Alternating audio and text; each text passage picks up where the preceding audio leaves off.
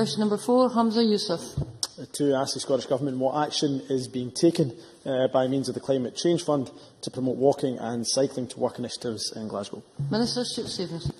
I recently announced successful projects to receive funding from round 9 of the Climate Challenge Fund, and that included 4 projects totalling over £1.5 million in Glasgow, and that contained an element of sustainable transport.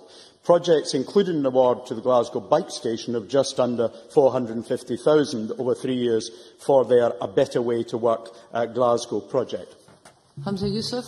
I thank the Minister for his response and, of course, welcome the grants coming towards Glasgow. And I suppose it is important that walking and cycling initiatives are supported.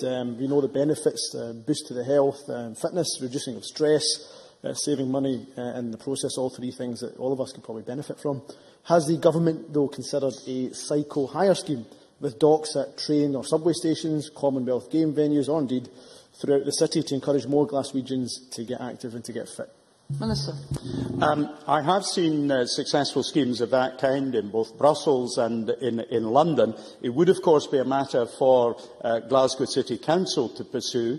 We will invest over £20 million over the next 3 years in active travel projects, and I'd be happy that the Government works with the City Council in this matter. McTaggart. Can we have Ms McTaggart? Thank you. What is yeah. Applaud the Government's work in creating the Climate Change Challenge Fund. However, I wonder if the Minister can tell us how much of the fund is going to be spent plugging the gap created by the cuts to the active travel budget. Minister. The Climate Challenge Fund is about innovation. It is about projects, so therefore it is very important that we're focused on that.